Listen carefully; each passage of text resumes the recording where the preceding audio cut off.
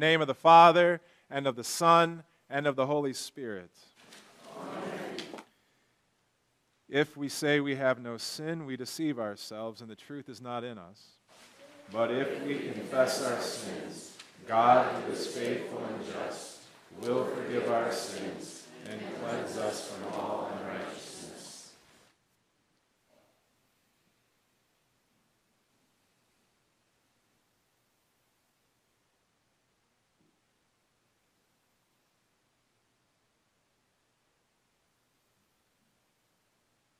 Let us then confess our sins to God our Father. Most merciful God, we confess that we are by nature sinful and unclean. We have sinned against you in thought, word, and deed, by what we have done and by what we have left undone. We have not loved you with our whole heart. We have not loved our neighbors as ourselves. We justly deserve your present and eternal punishment. For the sake of your Son, Jesus Christ, have mercy on us. Forgive us, renew us, and lead us, so that we may delight in your will and walk in your ways, to the glory of your holy name. Amen. Almighty God, in his mercy, has given his Son to die for you, and for his sake forgives you all your sins. As a called and ordained servant of Christ and by his authority, I therefore forgive you all of your sins in the name of the Father, and of the Son, and of the Holy Spirit. Amen. The earth is full of the steadfast love of the Lord. Alleluia. By the word of the Lord the heavens were made. Alleluia.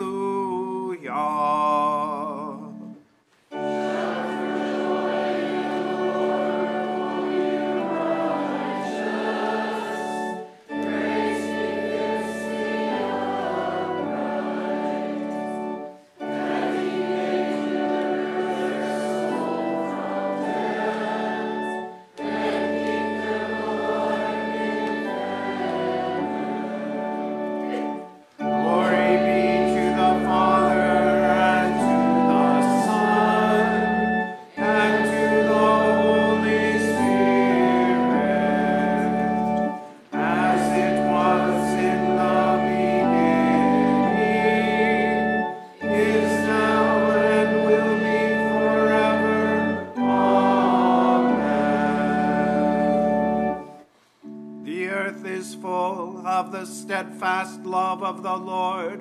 Alleluia. By the word of the Lord the heavens were made. Alleluia. In peace let us pray to the Lord. Lord, have mercy. Peace from above and for our salvation, let us pray to the Lord. Lord, have mercy. For the peace of the whole world, for the well-being of the Church of God, and for the unity of all, let us pray to the Lord. Lord, have mercy. For this holy house and for all who offer here their worship and praise, let us pray to the Lord. Lord, have mercy. Help, save, comfort, and defend us, gracious Lord.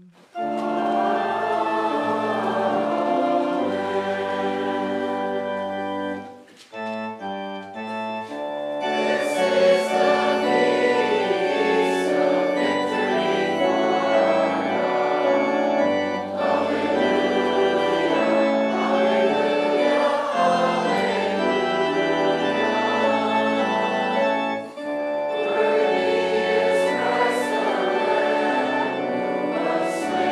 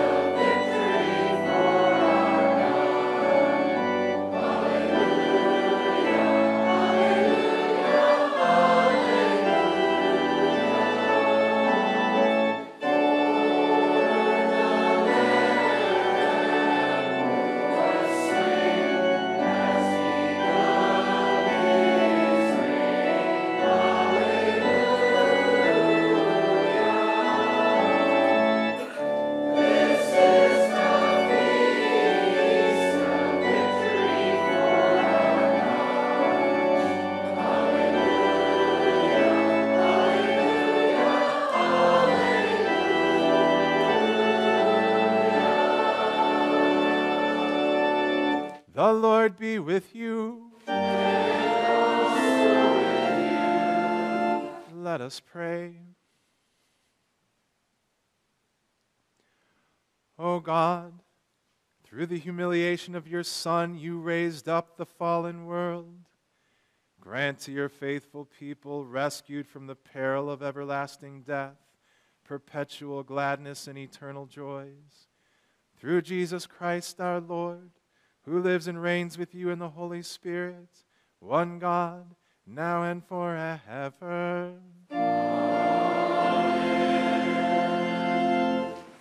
The Old Testament reading for the third Sunday of Easter, also known as Good Shepherd Sunday, is from Ezekiel chapter 34. For thus says the Lord God, behold, I myself will search for my sheep and will seek them out. As a shepherd seeks out his flock when he is among his sheep that have been scattered, so will I seek out my sheep, and I will rescue them from all places where they have been scattered, on a day of clouds and thick darkness. And I will bring them out from the peoples and gather them from the countries, and will bring them into their own land. And I will feed them on the mountains of Israel, by the ravines, and in all the inhabited places of the country. I will feed them with good pasture, and on the mountain heights of Israel shall be their grazing land. There they shall lie down in good grazing land, and on rich pasture they shall feed on the mountains of Israel. I myself will be the shepherd of my sheep, and I myself will make them lie down, declares the Lord God. I will seek the lost, and I will bring back the strayed, and I will bind up the injured, and I will strengthen the weak, and the fat and the strong I will destroy. I will feed them in justice. This is the word of the Lord. Thanks be to God. The epistle is from 1 Peter chapter 2.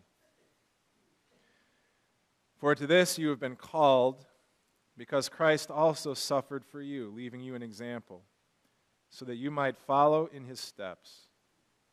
He committed no sin, neither was deceit found in his mouth. When he was reviled, he did not revile in return. When he suffered, he did not threaten, but continued entrusting himself to him who judges justly. He himself bore our sins in his body on the tree, that we might die to sin and live to righteousness. By his wounds you have been healed. For you were straying like sheep, but have now returned to the shepherd and overseer of your souls. This is the word of the Lord. Thanks be to God. We stand for the reading of the Holy Gospel.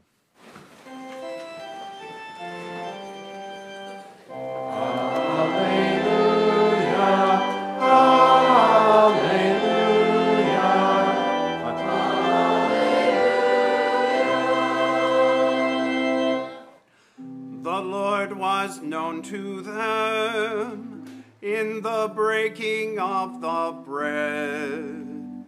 I am the good shepherd. I know my own, and my own know me.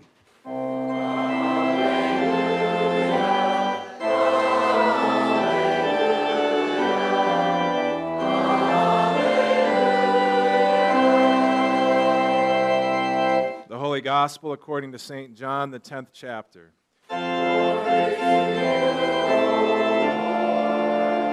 Jesus said, I am the good shepherd. The good shepherd lays down his life for the sheep. He who is a hired hand and not a shepherd, who does not own the sheep, sees the wolf coming and leaves the sheep and flees, and the wolf snatches them and scatters them. He flees because he's a hired hand and cares nothing for the sheep. I am the good shepherd.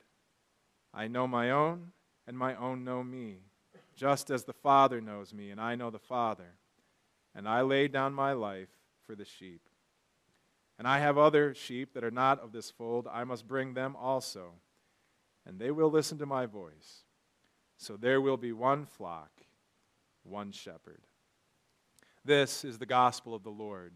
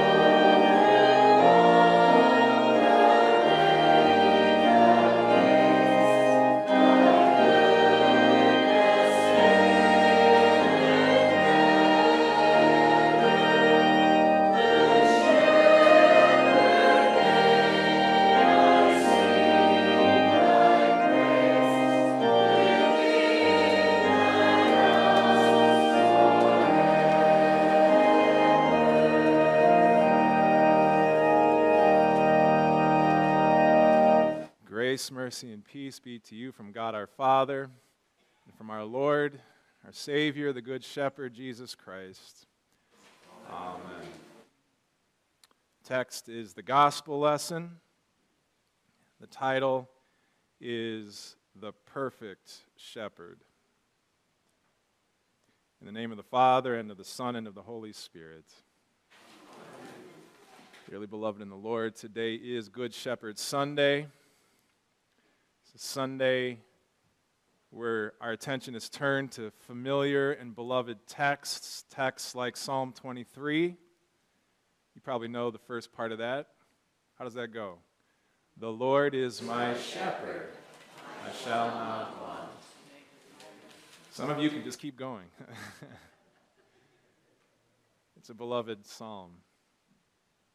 The gospel that's been appointed is familiar and much loved words. Jesus says that he is the good shepherd. Now, Dick LeBeau is sitting here and he's asking himself, why are we celebrating Good Shepherd Sunday now? We just got done celebrating or recognizing the resurrection of Jesus and the Sunday after. Why is the first thing after Easter Good Shepherd Sunday? Maybe you weren't asking, but You're asking now. Because Jesus was surely a shepherd before we got to Easter, surely as he taught, surely as he performed miracles during the season of Lent, when he lays down his life, surely this is the evidence of him being a shepherd, and so we could have celebrated, you would think, Good Shepherd Sunday before, but we couldn't. And so what I'd like you to consider today is why we celebrate Good Shepherd Sunday right away on Easter.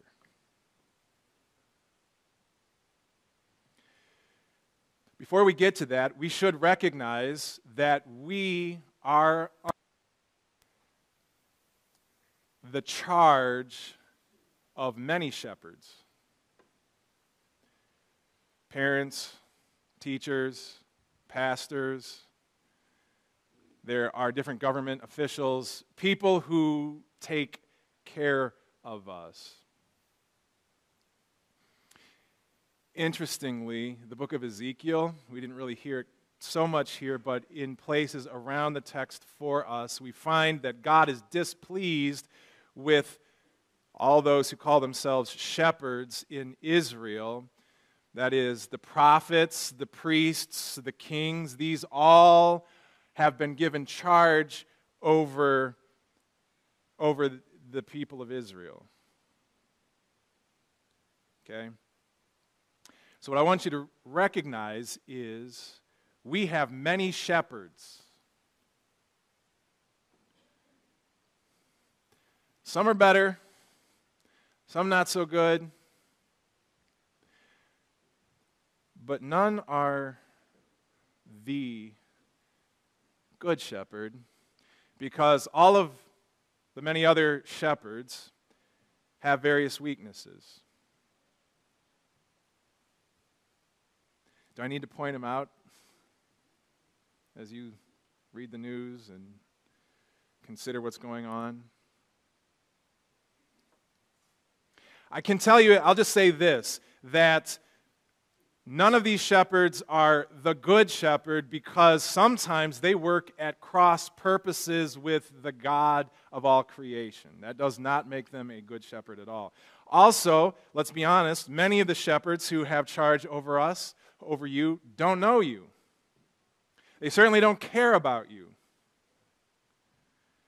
Many shepherds are self-interested and care for themselves. These are all real issues. Let me share with you one more final problem, weakness, if you will, of all the shepherds that have watch over us here on the earth, and that is their work will always be incomplete. It will never be fulfilled. Why? Because they die.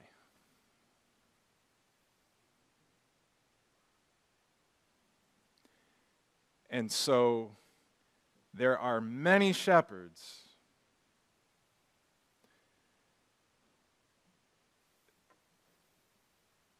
some better than others.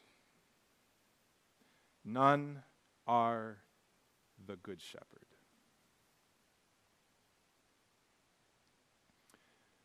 The good shepherd, we've been told today, is Jesus. He is not a shepherd, he is the shepherd. And not only is he the shepherd, he is the good shepherd. And I've told you this before, I'm going to tell you again, that good here does not simply mean he's swell.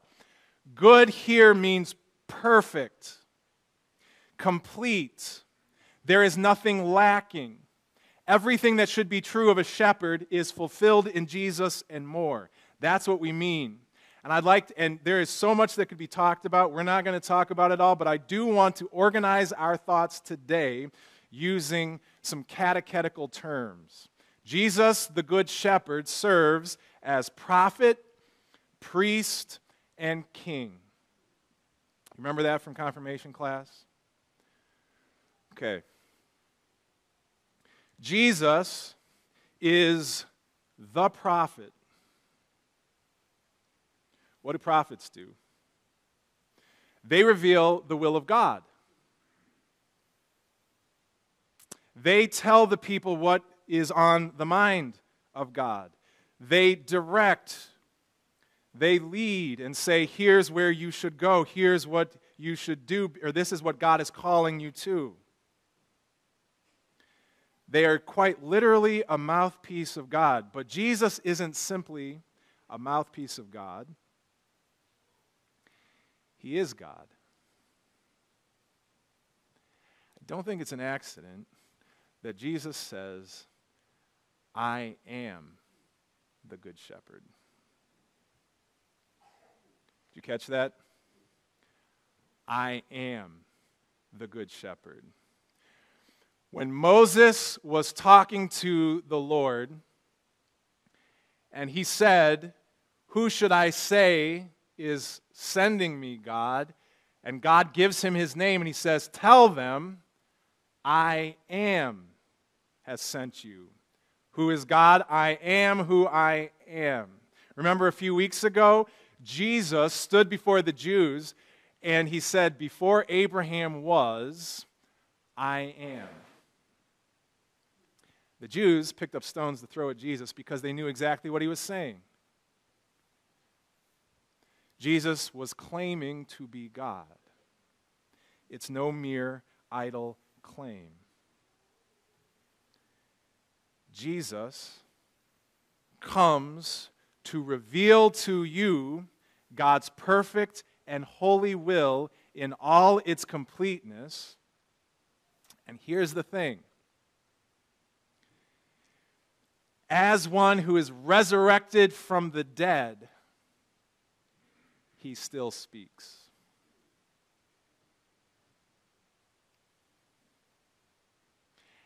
As one who lives, Jesus even now is at work in creation, revealing and making known the very mind of God. He's the perfect prophet. He's also the perfect priest. If you got nothing to do tonight, you really should read through the book of Hebrews, especially chapters 4, chapter 7, and chapter 9. Because you read through the book of Hebrews and you find out that Jesus is the perfect high priest. And here's just a few reasons why.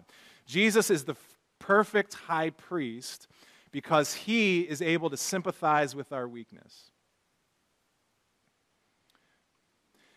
You ever notice that when war veterans and mothers get together, they share the stories and they talk to one another? Why? Because the rest of us who are not war veterans or mothers don't know what they've experienced.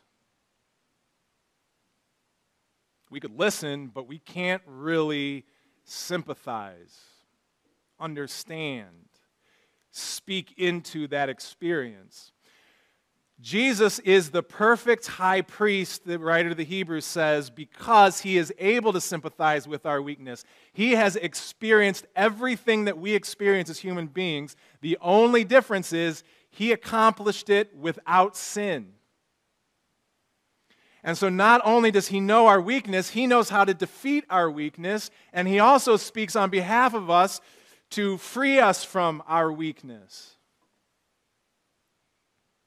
He can deal gently with the ignorant and the wayward, the writer to the Hebrews says. He can be patient. Not only that, but as our high priest, Jesus has entered into the holy place, the most holy place. And we're not talking about a place here on earth made by human hands. We are talking about heaven itself. Jesus, by means of his own blood, has entered into the very presence of the Father.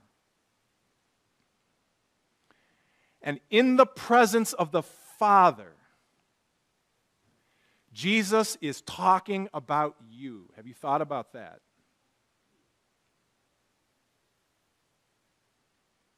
He is interceding for you. His blood, his own blood sacrificed, the writer to the Hebrews says, he presents before the Father so that right now you can have a clean conscience. You now know that God has absolutely nothing against you, and he never can. Jesus is... Oh, wait, I almost forgot the most important part. Maybe not the most important part. It's all important. But this gets to why we're celebrating this on Easter. The writer to the Hebrews says, I don't want you to miss this. The reason why Jesus is the perfect high priest is because he serves in this function with an indestructible life. I'd like to make sure you're all with me. Could you please say that with me? Indestructible life. Aaron's priesthood was weak and it failed because he died. Jesus is perfect because he lives. He can save us utterly because he utterly and forever lives. So he's the perfect high priest. And not only that, but Jesus is the perfect, the complete King.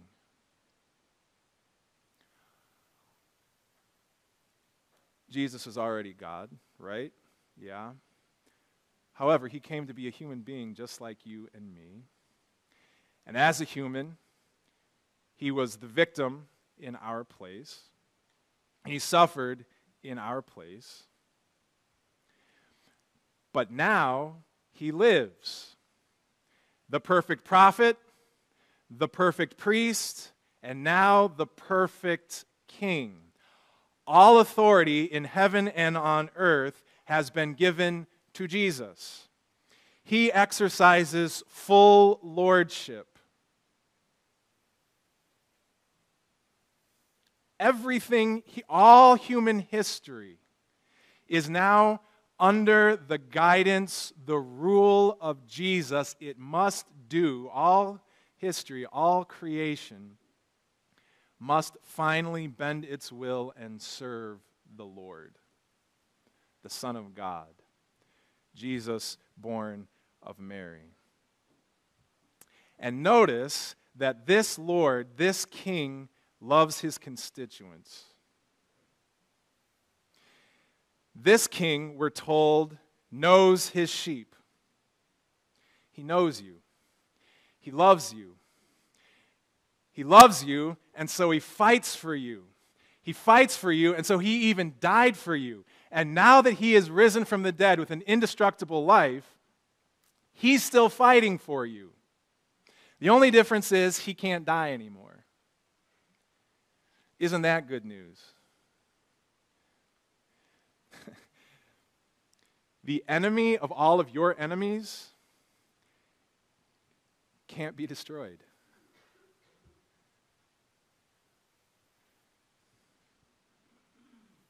Jesus is the perfect King.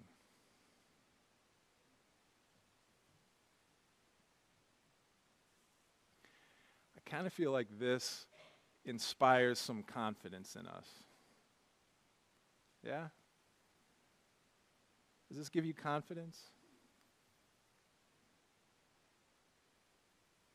In other words, the one who has charge over you is the perfect shepherd. He does everything well as he shepherds you. And notice that he's the perfect shepherd, not simply because he died for you out of love, but because he rose for you in victory.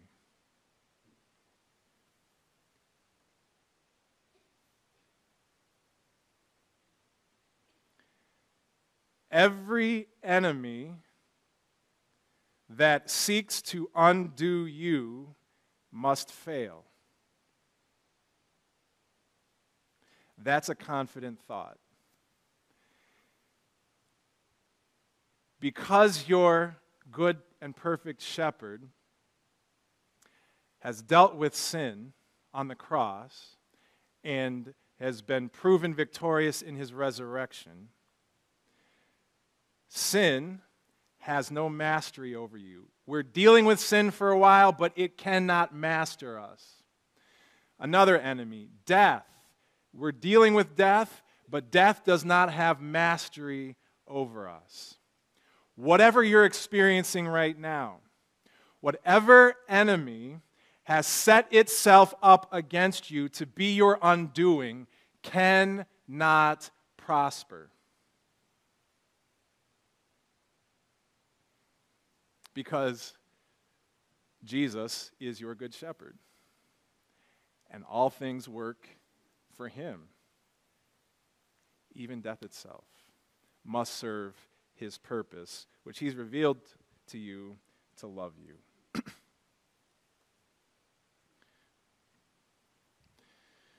So then, if Jesus is our good shepherd, and the reason why he's our good shepherd is not simply because he laid down his life for us, but because he rose from the dead and cannot die again, what's left for you? What's left for you is simply to follow. You have a perfect shepherd. What else are we going to do but gladly and willingly follow him as he proclaims God's will to us and leads us in ways that are actually true and good, as he continues to pray on our behalf so that we have confidence with God, as he rules over all things so that even our enemies, even our own sinful flesh cannot undo us, but we must be victorious. What's left for you is simply to listen to his voice and go where he goes. That's what we're doing today, friends. Here we listen to God's voice, to Jesus' voice, and he's tuning our ears. He's tuning our ears, so continue to pay attention all week long. Open up your Bibles and read from his word all week long, every day. Listen as your good shepherd speaks to you, because as he tunes your ears, then you go out the rest of the day and you listen and you begin to actually hear his voice as he guides you and leads you into things that matter and that are true and that are good, ways to serve, ways to love, ways to be cared for.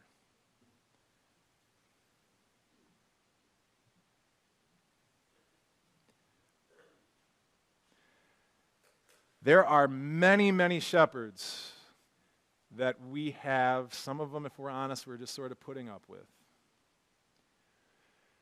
But there is only one perfect shepherd, and that's Jesus. And that means one thing for you. Finally, and forever, you live. That's what's left for you to do. You live. You live under him in his kingdom and serve him in righteousness, innocence, and blessedness. And just as he is risen from the dead, he lives and reigns to all eternity. This is most certainly true. Amen. May the peace of God, which surpasses all understanding, keep your hearts and your minds in Christ Jesus.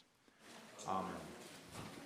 I believe in one God, the Father Almighty, maker of heaven and earth, and of all things visible and invisible, and in one Lord Jesus Christ, the only begotten Son of God, begotten of his Father before all worlds, God of God, light of light, very God of very God, begotten and not made, being of one substance with the Father, by whom all things were made, who for us men and for our salvation, came down from heaven, and was incarnate by the Holy Spirit of the Virgin Mary, and was made man, and was crucified also for us under Pontius Pilate.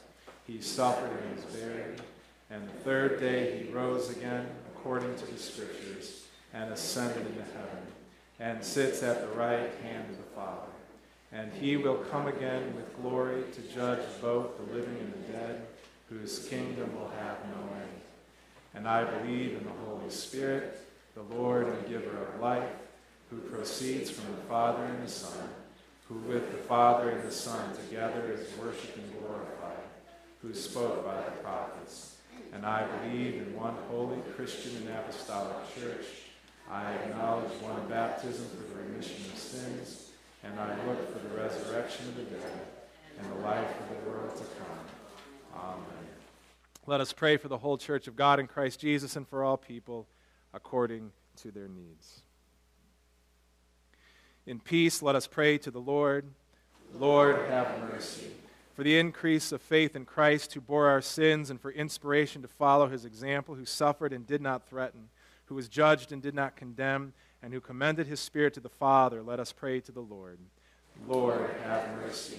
For the church, that God would send faithful shepherds to care for his flock here and scattered throughout the world, and that he would keep them devoted to Christ and his truth, and so turn them in dutiful service toward his people, that God would spare us from hirelings who serve ego, belly, or the world's doctrines, and that he would give discerning ears to his sheep to listen for the voice of Christ, our good shepherd. Let us pray to the Lord. Lord, have mercy. For the gift of good government, that as the Paschal Lamb has wrought peace between man and God, so he would grant peace and good days also to our citizens and between the nations of the world, and that we and all our neighbors may lead quiet lives in godly contentment. Let us pray to the Lord. Lord, have mercy. In thanksgiving for our risen Christ, the first fruits from the dead, who has secured forgiveness for our troubled consciences, that he would also bless with temporal health those who suffer, remembering especially Maxine, Shannon, Glenn, Vicky, June, Kara, John, Dee, Jenny, Gail, Keith, and Dwayne, and that he would grant us aid not only in this moment, but also true immortal health in the world to come. Let us pray to the Lord. Lord, have mercy. For all those who are members and the pastor at St. Paul in Holstein, that as sheep of the Good Shepherd, they would continue to have their ears tuned to his voice and follow. For those who serve God's sheep in many and various ways, remembering especially the Nebraska District, the Reverend David Preuss family, and Revive Ministries, that the Lord would bless and prosper their work to console, to heal, to help, and to proclaim good news. Let us pray to the Lord. Lord, have mercy. In thanksgiving for the fellowship of the church, that our shepherd would bring us at last with all his saints to share in the feast that has no end, let us pray to the Lord. Lord, have mercy. Lord God, out of your fatherly goodness, you remembered us poor, miserable sinners and given your beloved Son to be our shepherd, not only to nourish us by his word, but also to defend us from sin, death, and the devil. Grant us your Holy Spirit, that even as this shepherd knows us and helps us in every affliction, we also may know him, trust him, seek help and comfort in him, heartily obey his voice, and obtain eternal salvation through the same Jesus Christ, your Son, our Lord, who lives and reigns with you in the Holy Spirit, one God, now and forever.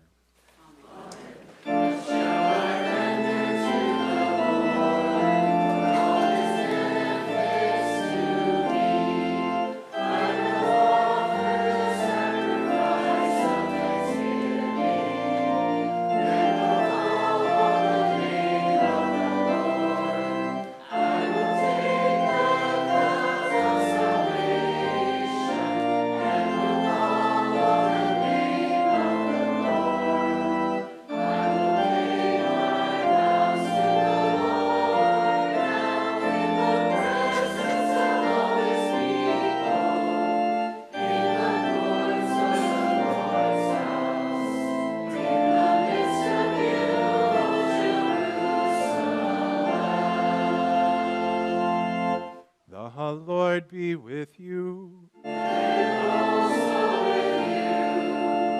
Lift up your hearts. Let us give thanks to the Lord our God.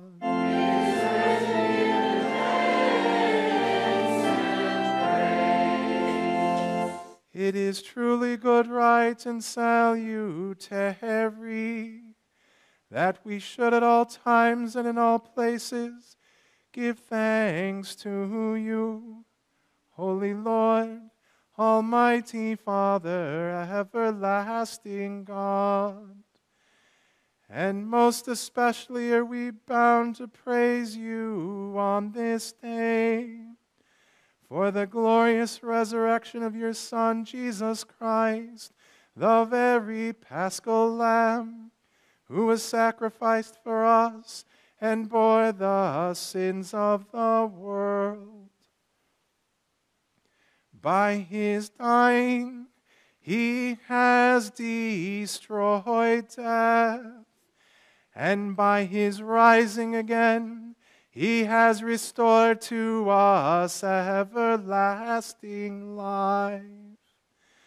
Therefore, with Mary Magdalene, Peter and John, and with all the witnesses of the resurrection, with angels and archangels, and with all the company of heaven, we laud and magnify your glorious name, evermore praising you and saying, Holy, holy, holy, Lord, God of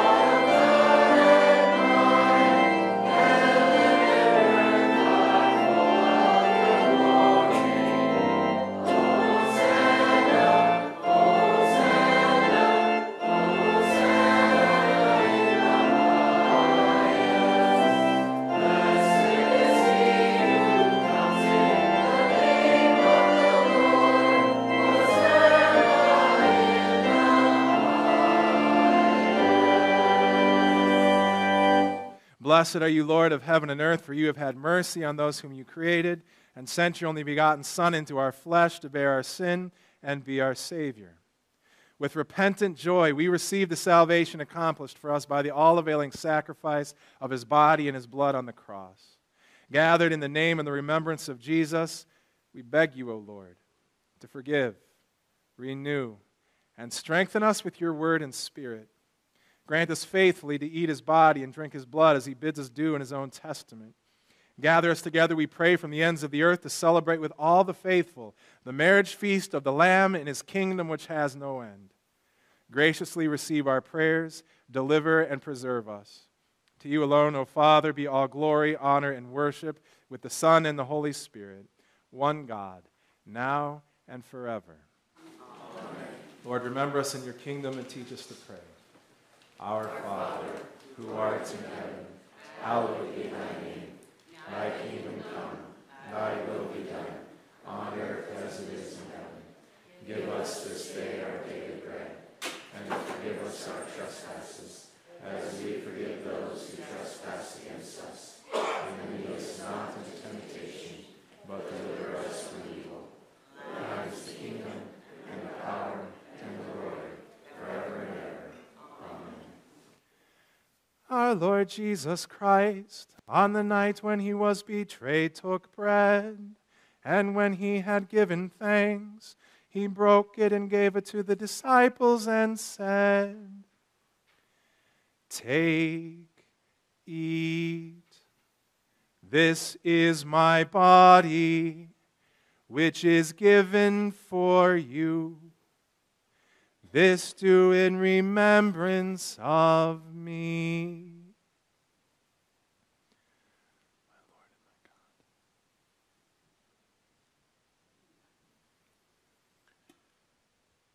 God. In the same way also, he took the cup after supper, and when he had given thanks, he gave it to them, saying, Drink of it, all of you. This cup is the New Testament in my blood, which is shed for you for the forgiveness of sins. This do as often as you drink it in remembrance of me.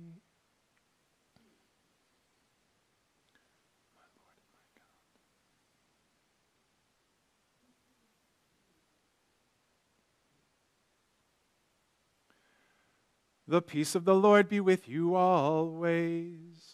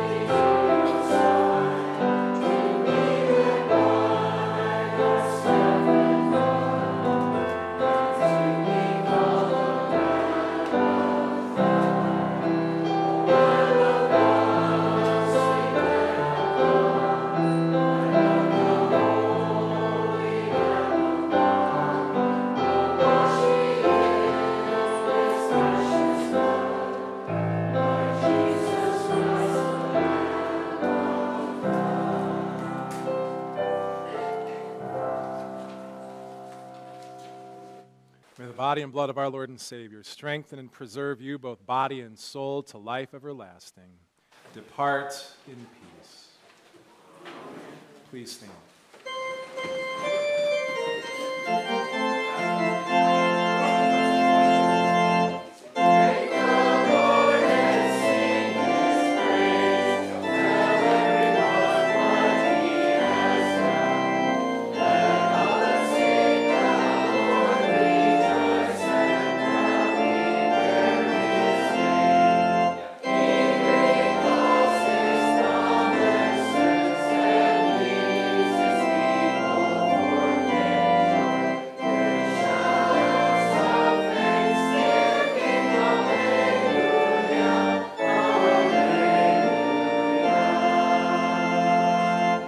Let us pray.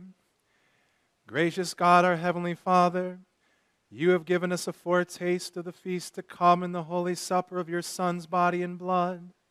Keep us firm in the true faith throughout our days of pilgrimage, that on the day of his coming we may, together with all your saints, celebrate the marriage feast of the Lamb in his kingdom, which has no end. Through Jesus Christ, your Son, our Lord, who lives and reigns with you in the Holy Spirit, one God, now and forever. Amen. The Lord bless you and keep you. The Lord make his face shine upon you and be gracious to you. The Lord look upon you with favor and give you peace.